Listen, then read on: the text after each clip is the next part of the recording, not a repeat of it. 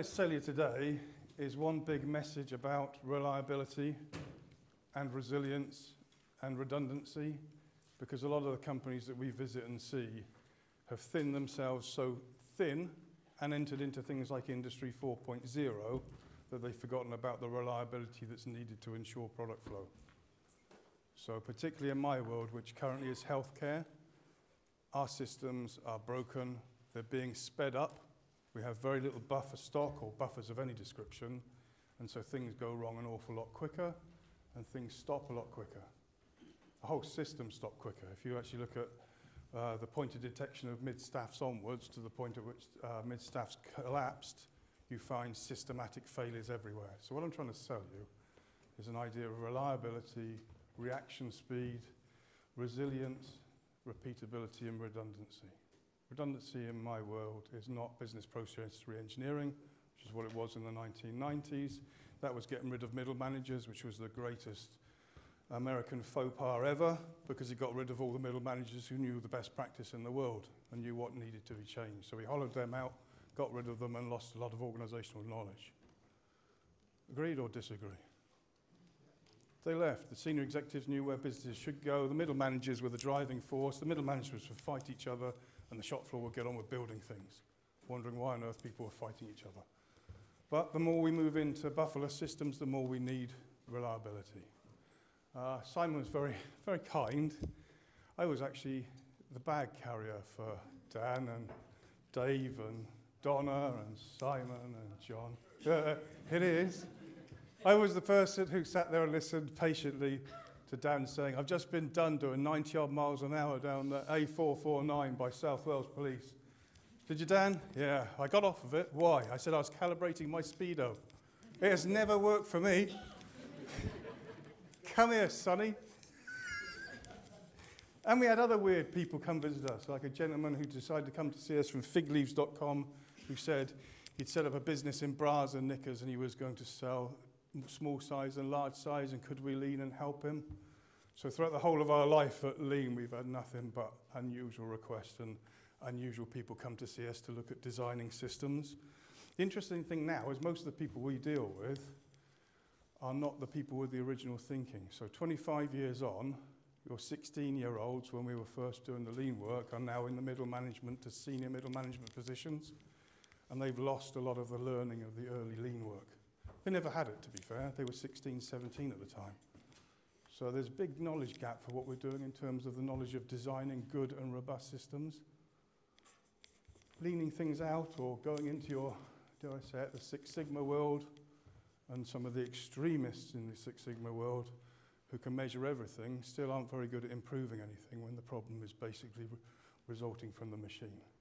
Can you imagine in 1990 when we started doing research in this very building or the one next door, when we had casting companies and spring making companies and seat companies saying Toyota want 8 deliveries a day and they don't think we should have more than 2 hours worth of safety stock at the end of the lines. That brings a bit of a sharpness in terms of your design of your system and how it works and how we recover from failure and how we prevent failure from happening.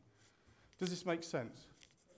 You are now heading into a world of Industry 4.0 where you can make anything for anybody at any time with desks that move up and down and operators that are probably engineers who don't want to be operators because they want to be engineers. But they'll be making things in 1s and 2s and 3s and 1s and doing things over and over and over again. But without a knowledge of the reliability of the process and how it fits together and how it works, they're still as exposed as an average 16-year-old who's never been trained in how to use the machine other than through a TWI course. Contentious, I guess. My background is here at university with Dan, then got exiled. I bought a cosmetics company that was bankrupt. Which isn't very good for weddings and long-term marriages, because you say, I've just put the whole house into this cosmetics company. Don't worry, we can turn it around. You're involved too, because if it goes wrong, we haven't got anywhere to live. But thankfully, that went okay. And then we're sold on. Then went to Warwick to study patient safety and understand from an engineering point of view why processes go wrong and how do you get intelligent people to work in a very messed up system. And how do you set the system up for people to fail? Then in 2012, I went over and was lucky enough to join the Royal Mint as the Chief Industrial Engineer for the 2012 Olympic and Paralympic medals, which probably wasn't taken up by many people in the minting world because it's a career-limiting job if you get it wrong.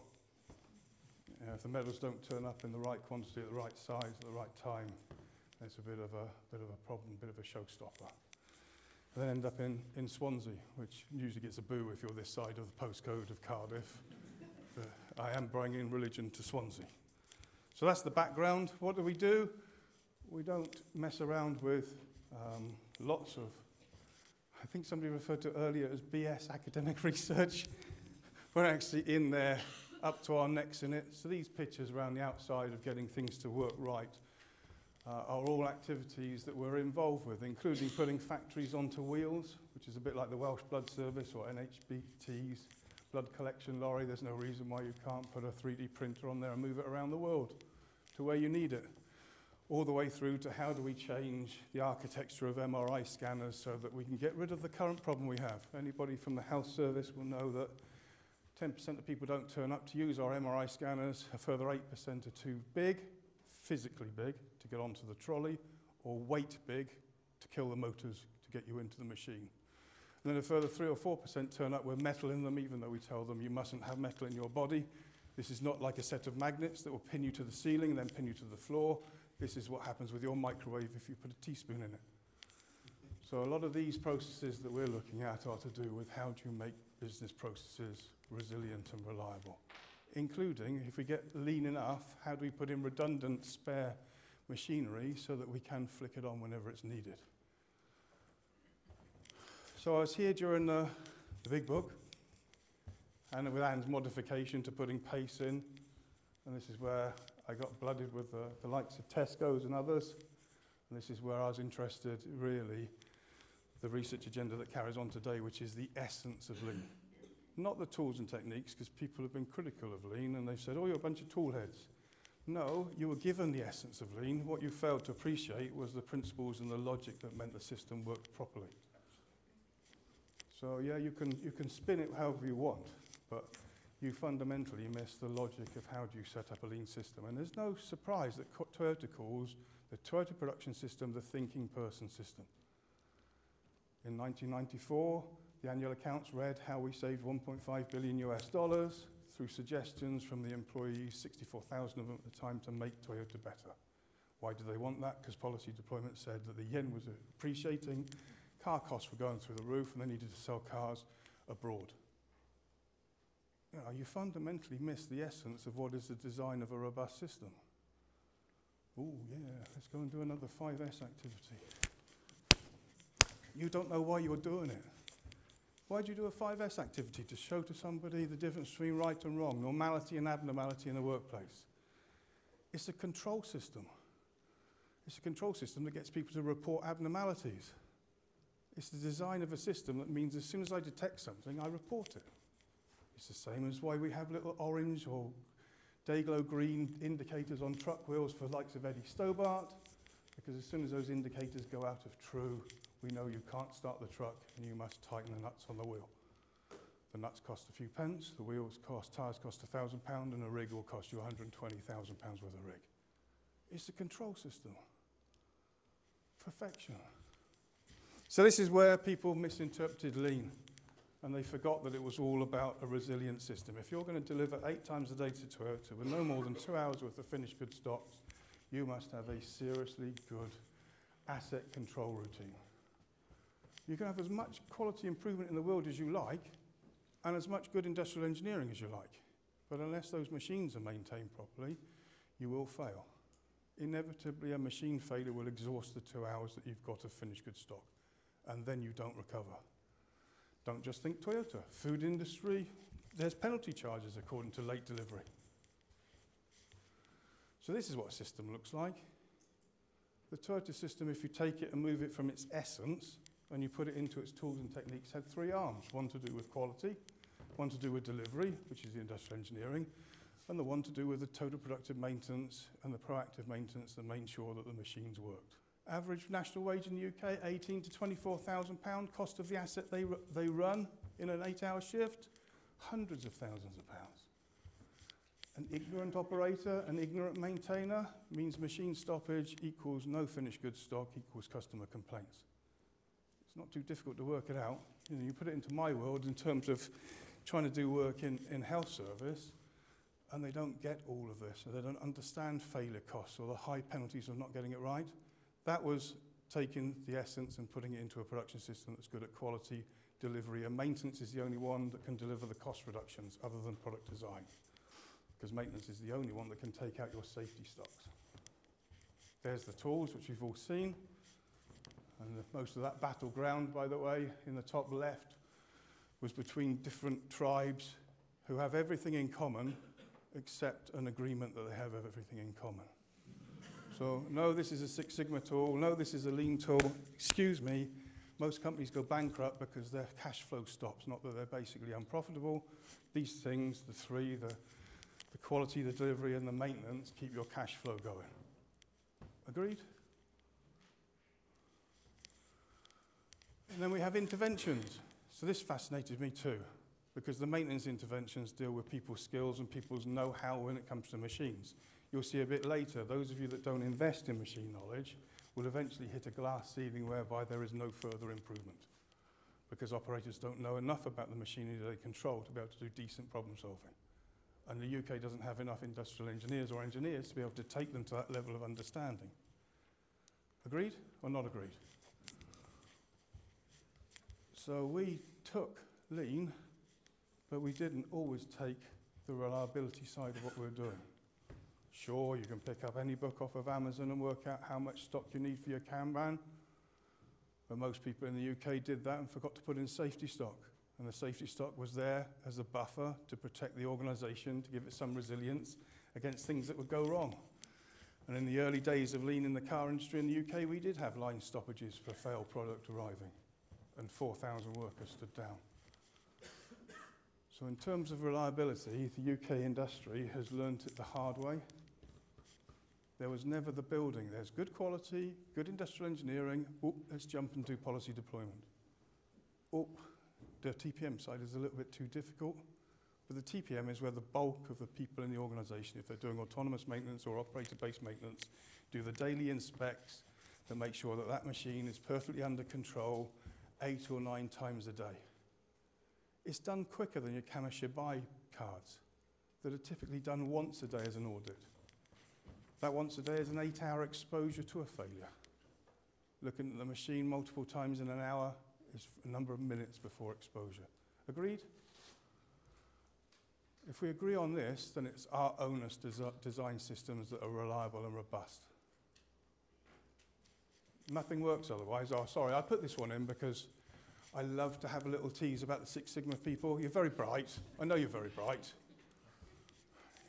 Because you tell me you're bright and you give me stats that I don't understand. But this is my only chance to have a punch back, so you'll forgive me, please. This top line shows the number of people who get tied up and tangled in their bed sheets, and that's correlated with the per capita cheese consumption. And there's obviously an upward trend in this, and the two are obviously related. Anybody who likes Nicolas Cage films, beware, because you're likely to drown in a swimming pool. Thank you very much. Your data tells me nothing about anything I can use. Here's another good one. This is like the Omen 2 to the National Health Service. You say there's something called DWI and it'll help you do things in a standard way if you follow it logically. And it's psychologically very good for you. And they deny there's any such thing as a standard. But when you say to them, how many ways can you take a kneecap out? They'll say there's 3. You go from the sides, the front, or the back. And how many times is it a way to change a valve in a heart? Oh, 2. And you're thinking, you know nothing about standards? Let me introduce you to another character in the health service who taught you a lot that you didn't listen to. Her name is Florence Nightingale. She's not the best loved person in the world for sure. But she certainly knew about the 80-20 rule long before it became popular. So TWI is something that we are working with to understand its application for health in a way that can be used by people who are very, very professional in their background and professional in the way they do things and governed by protocols, often governed by national pathways. So this is our research. I don't think it's quite BS research. I think it's quite good, actually. Keep me going for the next 15 years. And my children's children. This is the health service. Anybody who's lean or Six Sigma or has a TPM background is a little ship of order on a massive sea of chaos. Our systems melt down all the time. We have near misses, lapses, bad human factors. We talk a good talk. We say it's the system fault these days. We've learnt that talk, and then we blame the individual anyway. So we get rid of the surgeons who did the bad work. But our thinking is now towards thinking about systems, but what we lack are the tools to do it. And unfortunately, we don't always import the tools from the right areas. So we spend a lot of time listening to America. America is a private healthcare system. You may as well listen to South Africa, which is a very private system, which means if you're thrown out of a car with a machete wound in Johannesburg, you're still not going to be treated because you don't pay your insurance. But it's a different system. It's motivated by profit. The UK system is not necessarily motivated by profit. It's motivated by keeping our budgets intact. But the point is well made, that the technology is the same the world over, patients are almost the same the world over, so shouldn't you be involved in improvement? Previous to that, Don Berwick proved that people should be involved in improvement, and he responded to a document that was produced by the Institute of Medicine called To Err is Human, and in which that document it stated that American healthcare kills about 90,000 people a year through medication errors. So shouldn't we learn some of the logic and the essence of building a decent, highly reliable organisation? Should we stop and think a little bit as to what we need? Because what we need is probably not to replicate what somebody else has. Very difficult to replicate with ease. But this is the NHS. This is a complete mess. It shouldn't make any sense to you whatsoever, but all of you will read it. According to John Dean, it doesn't matter in what order the letters in a word are. The only important thing is that the first and last letters of the word are in the right order. This is healthcare. It sort of makes sense. And do you know what we do? We teach you how to do healthcare by copying what other people have done. And they didn't understand the system either. So at this current month, we have the F1s that are in the hospitals now learning their trade. They've come out of their textbooks and now been put into systems that are fundamentally broken. And we rather hope they survive. So usually on an A&E department, you tend to see lots of people being referred for loads and loads of tests, because they've read it in a textbook that they should do loads of tests. They've seen it on Holby City and know that they need A's and E's and I's and O's and U's and M's and P's and Q's and everything else. And yet the problem probably isn't that difficult. If you go into our research, is there an 80-20 rule to the A&E department, do you reckon? There is. It's a faller. It's intoxicated. It's got a urinary tract infection. It is generally quite irritable. It's Sunday night. And then we have the generally unwells. The generally unwells know that Monday morning is work morning. And I feel very unwell. My mother would have seen them off with a good dose of Epsom salts. They'll get back to work. It'd certainly take their mind off of feeling unwell.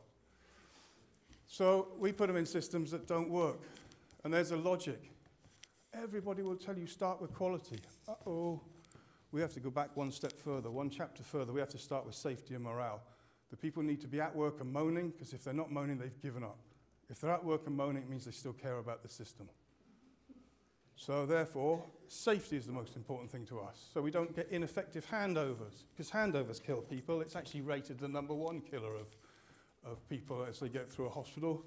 And we applied the OEE measure to handovers. The OEE measure of availability of the document times the completeness of the document times its legibility, and still had 30% handovers, not from paramedics to A&E, but internal wards and GPs. Don't you think that's frightening? How about this then? There are certain parts of the UK that have 17% more patient records than they've got patients in the population, even accounting for vagrants. Hello? I don't know who you are. I just create your record. You're not a psychopath, are you? Well, I might be. No, fundamentally unstable, wrong thing to do.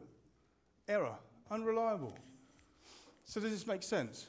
Safety and morale is the only thing that keeps patients flowing in a hospital. If you don't have that, they stop. Then comes quality. And if safety and morale go up and quality goes up, costs come down. Then you can go into delivery and you can go into all the logic that underpins a good system. So you can't jump to a flexibility stage or a supply chain redesign stage or a service redesign stage very easily without creating a good bedrock of what's there. Agreed? It ain't going to work. So what do we do as a government? We'll probably prioritise delivery. The 3-hour triage time is the be-all and end-all. Let's hope nobody researches where that came from, because allegedly it didn't have any statistical underpinning or any particular logic. Just 3 or 4 hours was a good standard time for turning people around. Really? I can't see a documented evidence journal paper that tells me this was based on pure science. And could 3-hour turnaround, 4-hour turnaround work in Hereford as much as it works in Manchester? There's big differences. Okay, so this is the logic. This hasn't changed much. This is the way that manufacturers look at things. The next thing, what doesn't work in healthcare? A lot of the quality tools don't work in healthcare. Some of them do. Most of Ishikawa's 7 old tools do. Try doing an FMEA in the health service. And we have, with different teams that see each other every 6 weeks because they're on different rotas. We can work out what is the severity of what we did. We kill them, or we hurt them, or we stop them.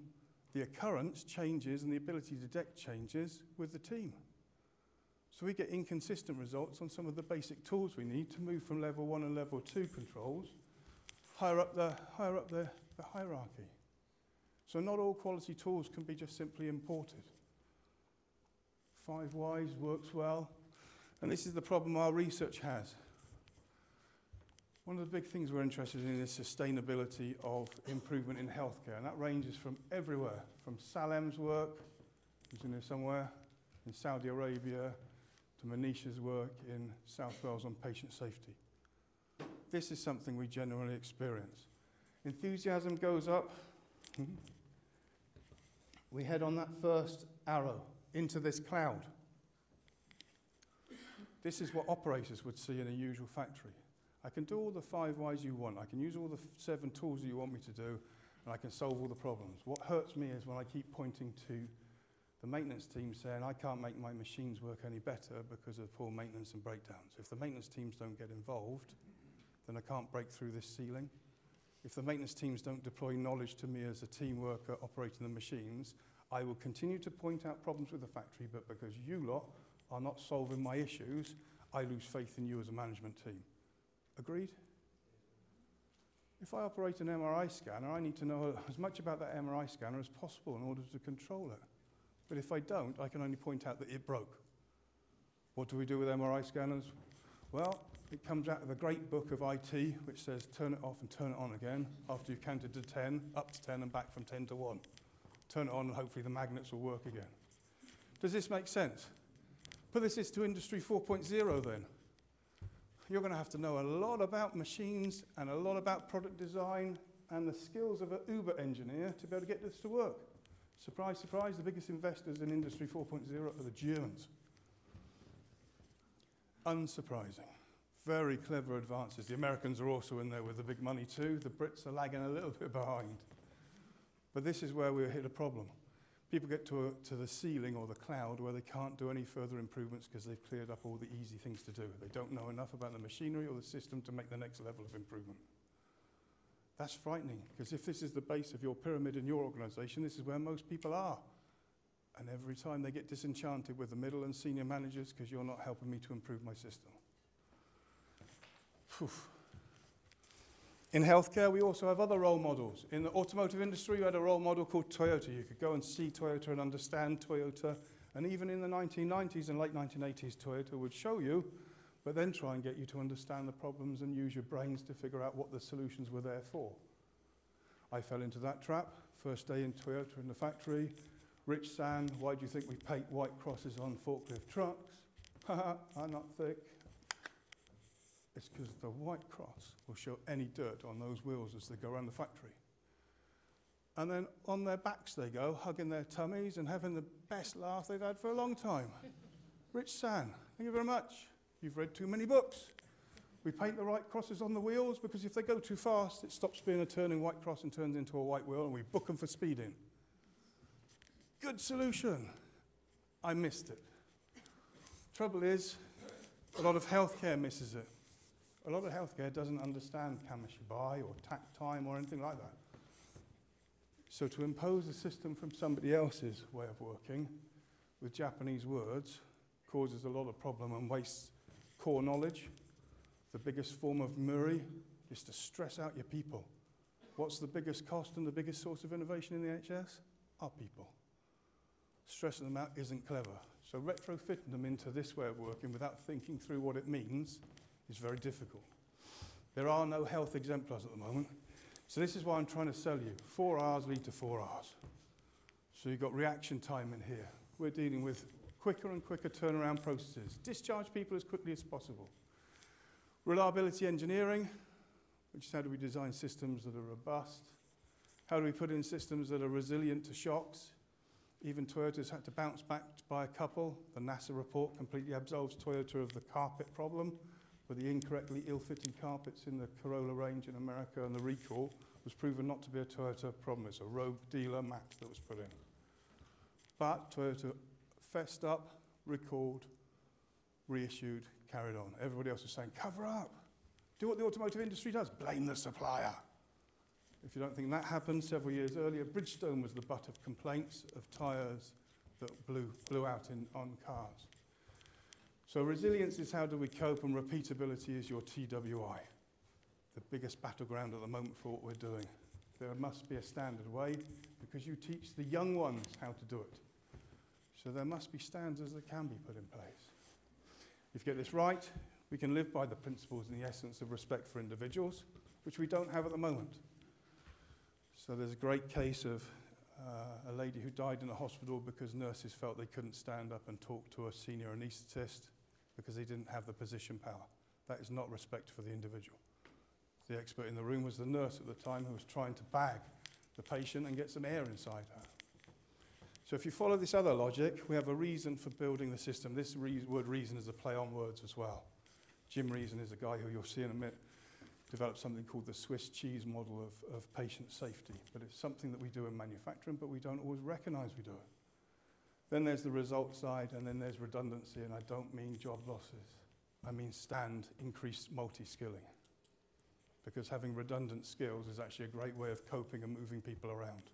And you're going to need it in Industry 4.0 because you don't know where the demand's going. Agreed? So a different era, 25 years on, people said, what's different? Well, what's different is we now have to be much more sensitive within the same tact time of a failure. If you're producing a car every 52 seconds, you need to be able to detect a failure or deviation within 52 seconds and correct it. Because if you take 52 seconds, that's a car that's entered the rework pool. Agreed? Well, this is the pressure that's happening on our health service. So we have the same types of issues.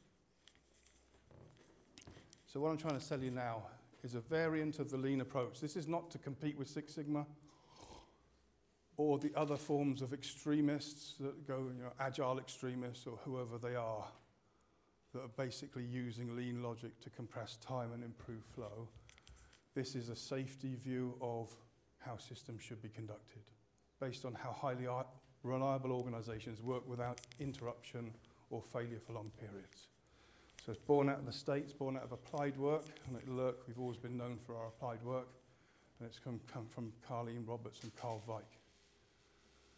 So these organizations work for long periods of time, just like Toyota, and they don't have failures. Why? Because they've understood the system logic and how to improve. So this is what they say is fake high reliability. So celebrating too often,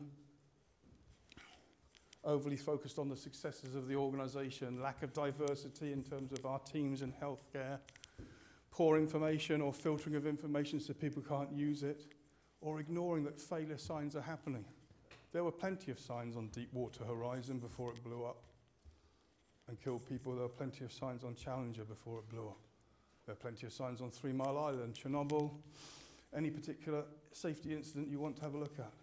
They were all indicators that the systems were failing. Even the tsunami that hit Fukushima had certain elements that could have been planned.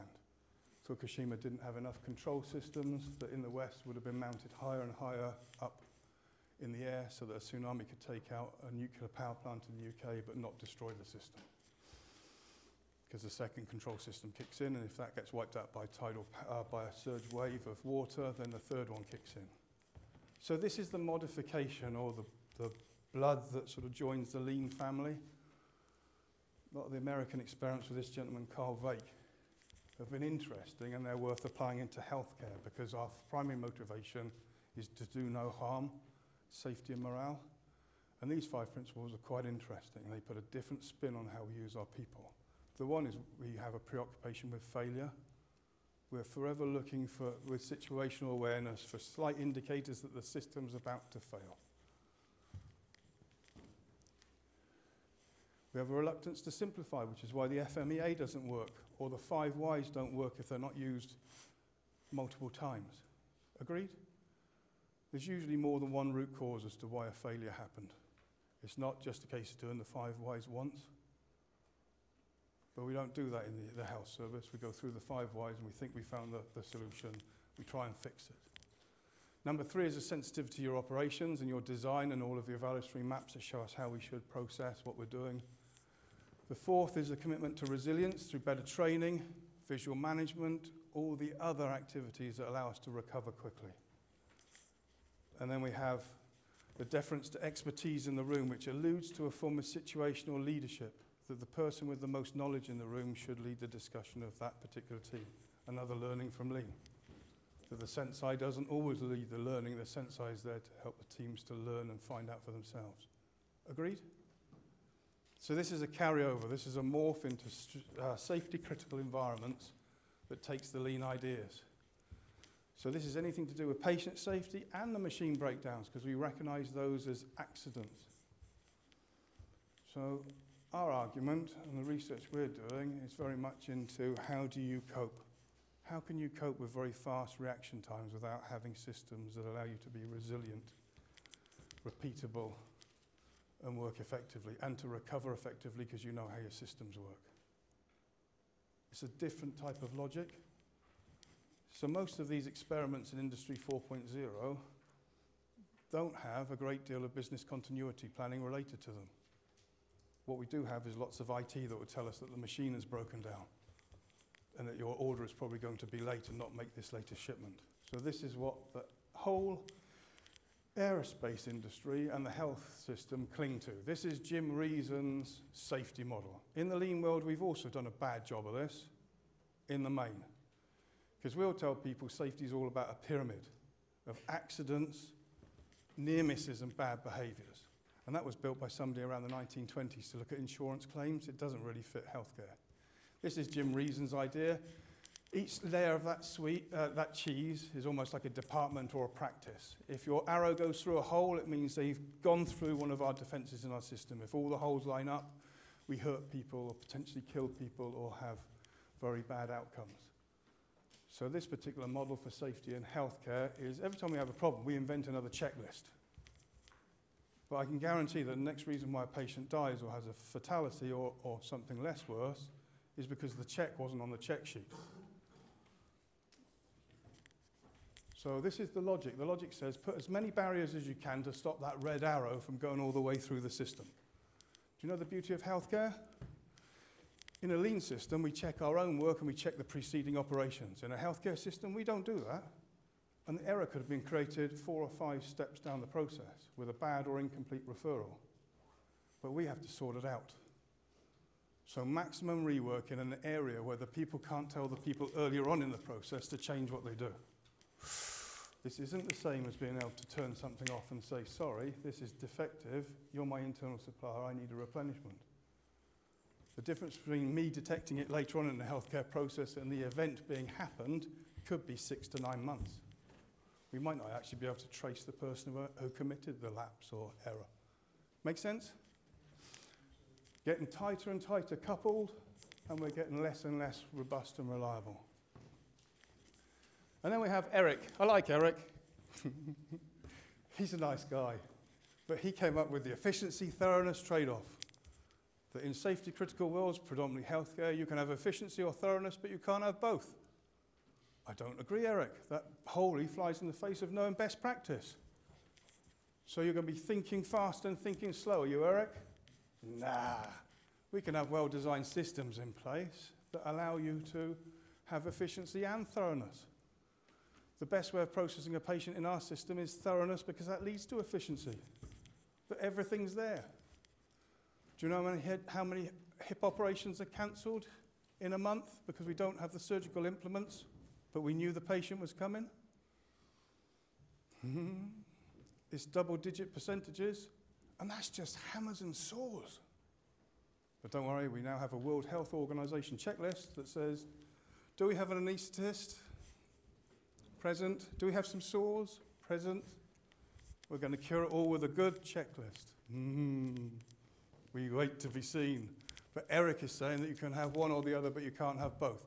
Excuse me, isn't that what the automotive industry told us in the 1980s? You can have quality, but it's going to cost a lot more. Or you can have rubbish quality, it won't cost you much at all. Sorry, I'm laughing because I spent many a time, early career, in what is now an Asda's in Longbridge. And they are quite resilient to change. You can have quality, or you can have it today, and we'll get it off the line for you.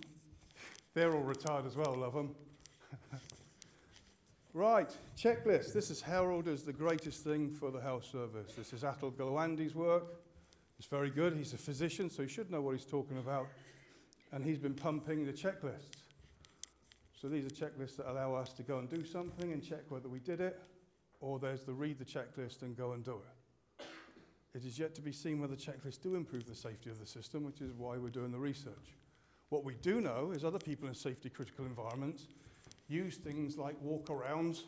That's an Airbus A330, and they check everything before they take off, and before they take off and fly out of Cardiff to Paris, they will practice landing on water.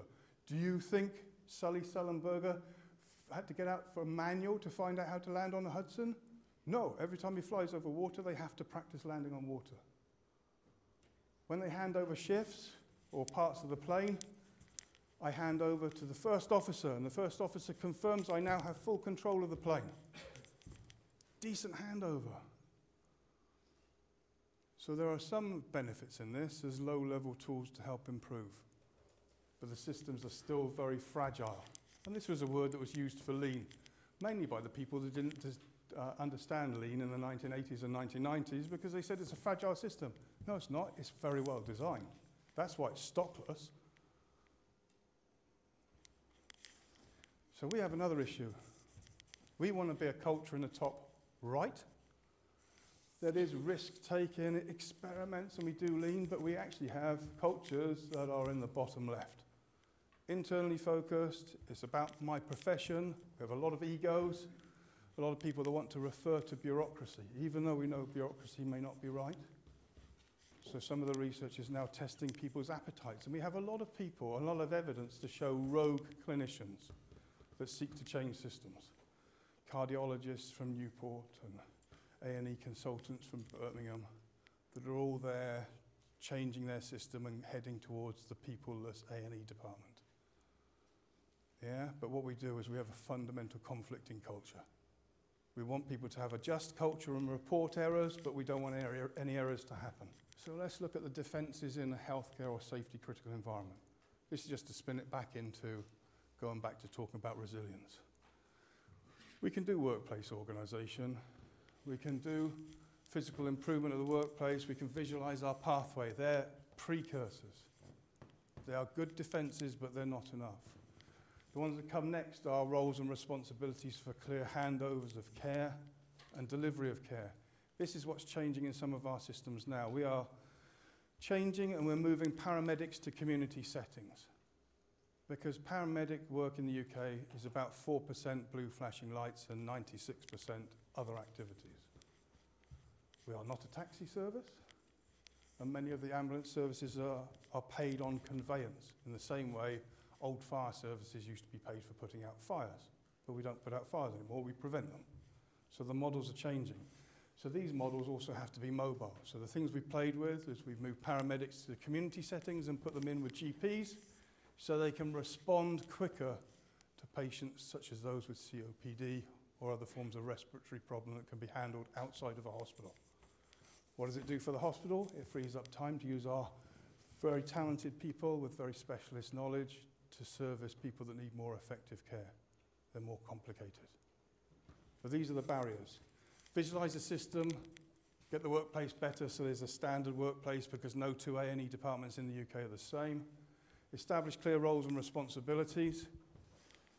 Look at handovers. So you've got a cleanliness of movement of the patient. With a dirty handover, you risk safety breaches. Increase situational awareness so we know what's going on. The health service didn't like this in the past because they said you can't have a visual pictorial of what's happening to every patient on our ward. That's against patient confidentiality. Well, it is if you put it in the middle of the ward. If you put it in the team room and use it for your multidisciplinary handover, it's probably quite an effective tool. Then we have multidisciplinary teaming and then team working for greater levels of improvement and heading out to see exemplars in other areas. So, for example, Tony, your area of working with teams in blood processing. Because this is what people are looking to you to design. The trouble with doing lots of value stream maps or swim lane maps or process activity maps or the old trick of turning up with a bit of brown paper and some post-its isn't quite as rigorous as what you need in the new era. Lean gives you the logic, the essential logic. This probably overlays the reliability that you're going to need. So hence back to the things I'm trying to sell you. 4 R's. When you're actually reducing your reaction time, your cycle times, you will need reliability engineering concepts to be able to design your production systems, which are there for cash flow or patient flow in our condition. Then we need systems that are resilient to shocks, which includes preparing for emergency situations. Most of the emergency situations we face in healthcare are as predictable as landing on water. And then repeatability through TWI, which has been the most of the resilience has come from any form of standardizing of good practice, which is bizarre, really, when you consider we're there to care. We're looking at reliability and process optimization, reliability engineering, people like Manish, Pauline. We're looking at Airport 4.0, baggage handling systems. What's the interest there? The interest there is you can disgrace an airport and a carrier if your bags don't go with you on the plane. The bags are incredibly complicated. They churn around a system as big as Heathrow at the speed of a Formula One car. So these systems have to work on demand. We don't fly 24 hours a day, so all systems have to work exactly when they're needed. What are we interested in? Higher forms of data management, higher forms of reliability center maintenance, and building layers of protection for people that are catching planes that don't even know we exist.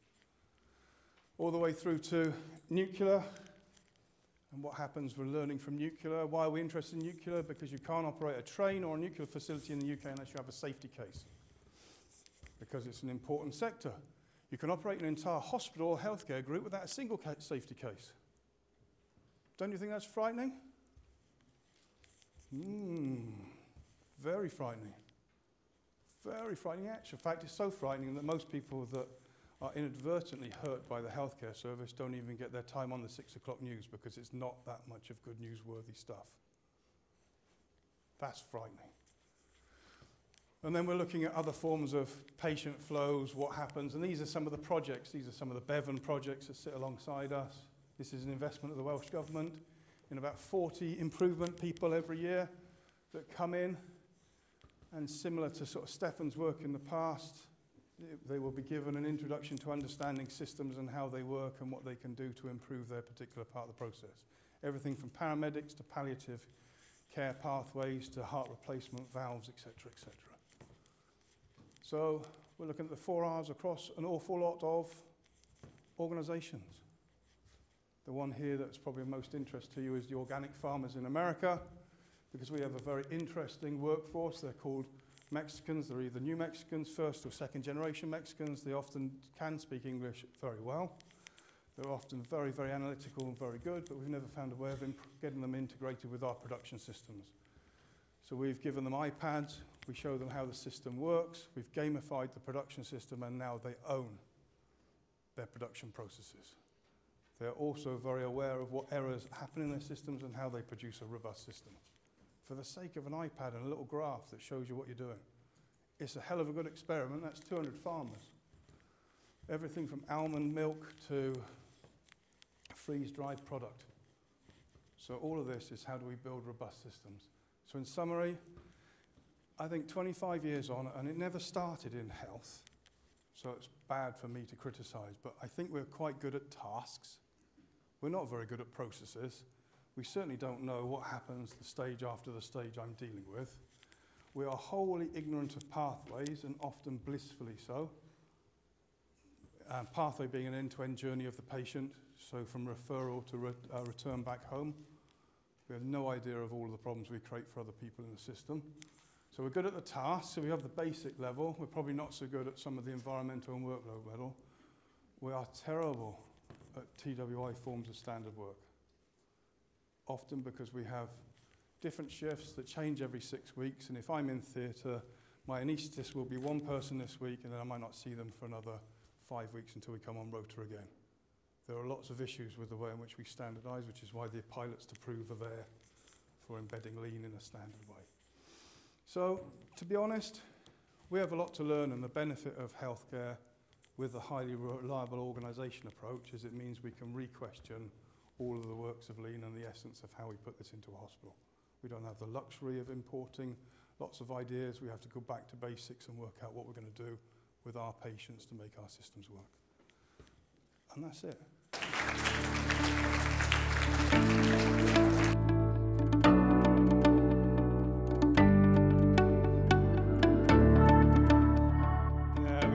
Experiments, including observing what can only be described as departments of progress chasers that sit there on screens like a Betfred or a one-armed bandit, waiting for certain patients in certain cubicles to go red and get close to a 3 to 4 hour turnaround, and then they're ringing up the A&E department to move them on. We also see the dysfunctions of that form of data manipulation in terms of A&E people aren't stupid. They will transfer them to a medical assessment unit to move them into a means of holding. So they'll put them into a buffer where we do a lot more tests on them, but they're not technically in the A&E department. So some of it causes dysfunctions. Mid Staffordshire, for example, if you track the story of Mid Staffordshire, she performed as an organisation much better than most organisations, and you can only come to the conclusion that they were recoding their data and they were manipulating data within the system to look good because it was all part of a league table. It does allude to that in the Francis report. But in terms of big data, no, it would be lovely to really find out what happens. One of our biggest issues is we know that on the antenatal journey, a low-risk lady will go through our process very, very quickly, very, very, very plannable. And that particular service user or patient wants a very knowledgeable process, what's going to happen to me at each stage. And they like to come in, they don't like to sit in car parks waiting to come in to see people. They want to come in, scan, picture, gone. So the data we'll be most interested in will be the ladies, for example, that are HIV positive, possibly come from a sub-Saharan African country, have mental issues that are a result of rioting and civil war. That's the data we'd like to understand, because I think we will get our mind around the relatively predictable patient, but the multiple patient that uses multiple shared resources, and often twice or more, is the data we'd really like to get into.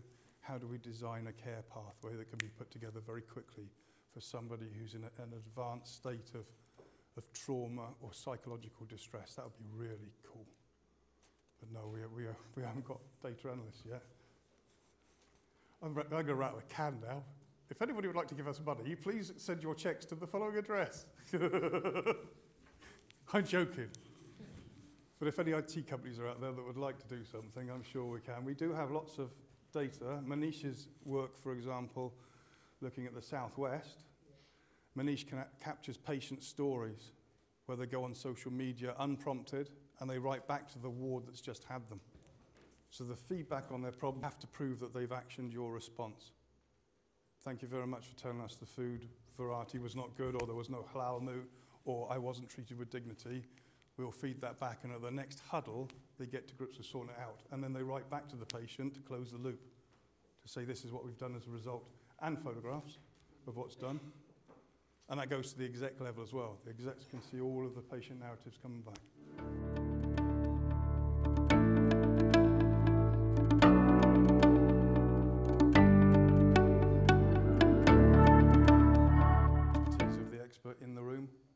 person with the most knowledge, not necessarily the one with the greatest hierarchy. So we try and teach nurses to say the words, I'm uncomfortable with this. We have previously taught the clinicians to say, if you hear the words, I'm uncomfortable with this, he or she as a nurse is telling you you're contravening what is a good practice or you're not quite reading the situation properly.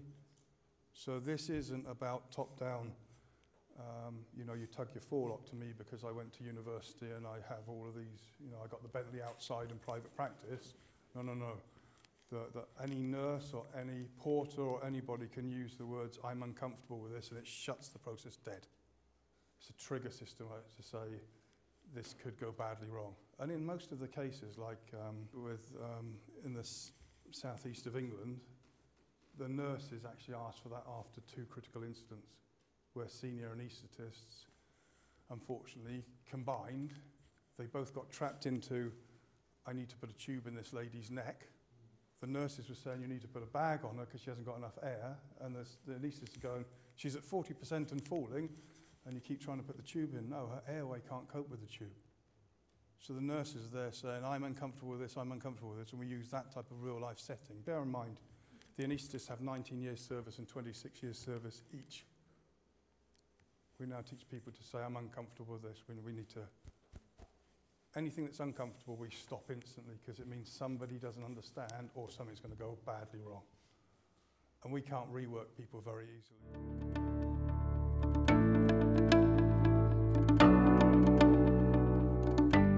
Yeah, to some extent, or also the nudge. So all this behavioural insight stuff from central government, the nudge, which was explained to me by the great example of men and urinals. And the Dutch put a little blue fly in your urinal because apparently it attracts our attention to we on the blue fly, not we on the floor. That's a behavioural nudge, apparently. We're trying to nudge people about, you know, antimicrobial resistance. You don't want to have another antibiotic because the superbug's coming.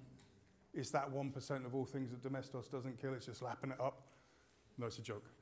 It's the one bug that will wipe out entire populations if it becomes resistant. And the old days was you'd go in and your son or daughter would have a jippy tummy and you'd go, you might be the GP, you haven't got enough time to see me, I want antibiotics. Well, all the antibiotics are going to do is flush the belly out of your child. It means their loose tummy becomes a little bit looser and it all comes out.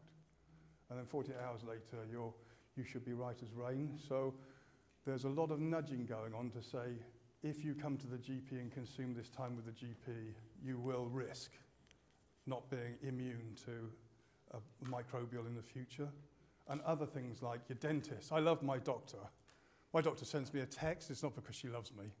It's because she knows that most of us don't turn up. So as a small trader GP, 10% of my patients don't turn up. What am I going to do? I have to accommodate them somehow when they do want to turn up. And most people's perceptions of GPs is completely wrong, by the way. They think they do a bit of surgery in the morning. They don't look up. They're quite annoyed people. Then as soon as surgery's finished, they all jump in their cars and go and play golf or fish for a bit. And then they come back for afternoon clinic. No, they go in their cars and they go and see people. So we have quite a big issue with do not attends, people doing the wrong thing, people coming in and asking for antidepressants. I know Zopiclone is what I want, it'll help me sleep. No, that's an opioid, it's highly addictive. This is the outcome of an opioid and driving, and you drive for a living. So there's lots of stuff that we can do to help clinicians reprogram patients. And a lot of it is from behavioural insights. People being told the cost of my missed surgery is like £140 to this particular clinician. It's not recoverable. Or the cost of your wasted medicines. We got a project like that in South Wales.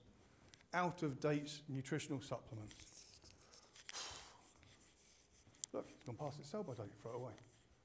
Oh no, why did it go through? Why did it get off of its sell-by date? Oh, because we don't do stock rotation very well.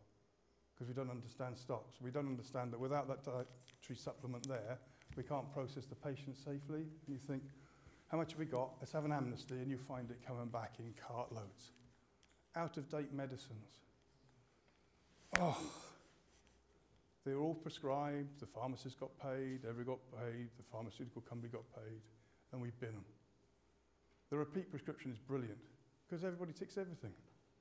What shall I have? I want my blue inhaler and my brown inhaler. Why? Because I got a box that I can tick. Really? You're that asthmatic? You need to keep having these pumps even though it's sporadic? I can't talk out of turn on individual clinical diagnoses and everything else, but there's a lot of this that goes on. I will tick everything because I'm entitled to it. And don't just think it's patients, intermediate care homes do the same. It's bizarre. But we are a good health service at the end of the day. There are very few people that turn up and willfully do a bad job. There's only one person in my lifetime I ever knew did that, and that's a gentleman called Harold Shipman, who was mentally disturbed and addicted to opiates. But of the millions of people that work in health service, everybody turns up to do a good job and do a good shift. So there's plenty to go at and lots of robustness that we can put into what are in effect lean systems.